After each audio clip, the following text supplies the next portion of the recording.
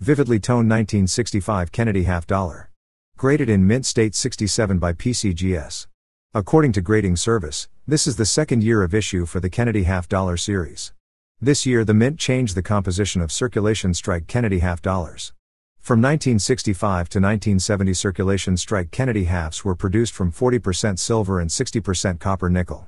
In 1965, the mint also introduced special mint sets which contained coins that were struck with a different finish than that of uncirculated and proof coins.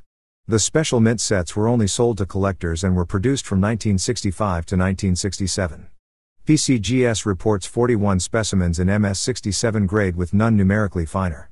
It was sold for $2,100. Number 6.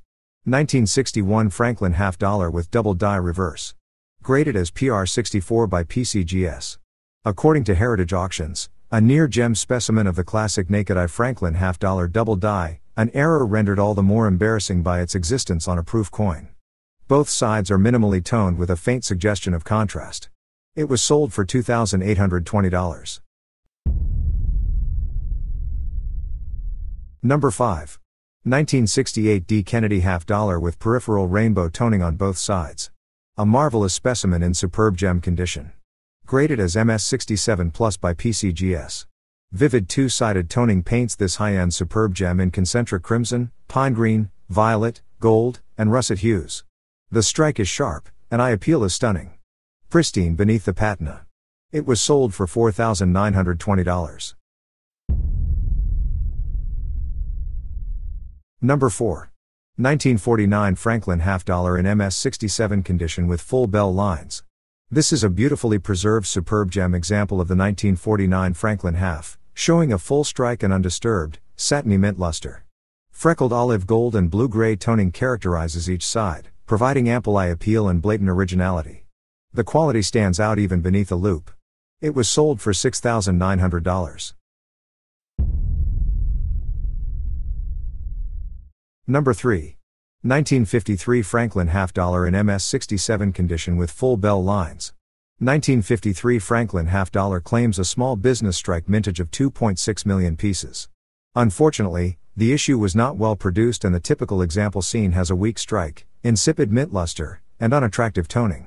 Accordingly, the 1953 issue is extremely rare at the MS67 grade level, and the coin shown here is the only superb gem certified by PCGS with the full bell lines designation. It ended up selling for $19,200.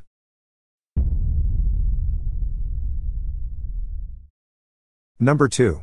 1921 D Walking Liberty half dollar. Graded in mint state 64 plus by PCGS.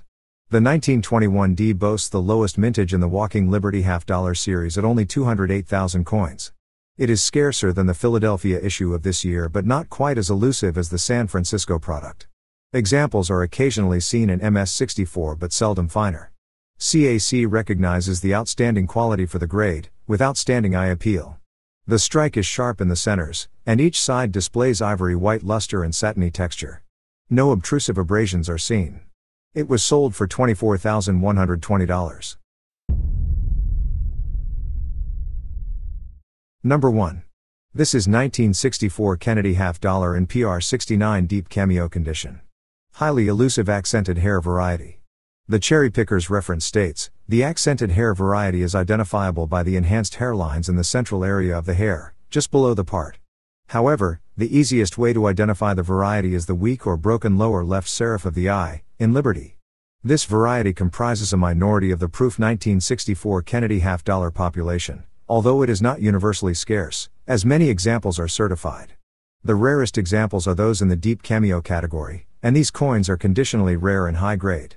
This specimen fetched a sum of $30,001.20 at auction. That's all, folks. If you'd like to delve deeper into the world of US coins, feel free to explore our other videos available on our YouTube main page. We appreciate your support, and we look forward to seeing you again in our future content. God's will, see you in the next episode.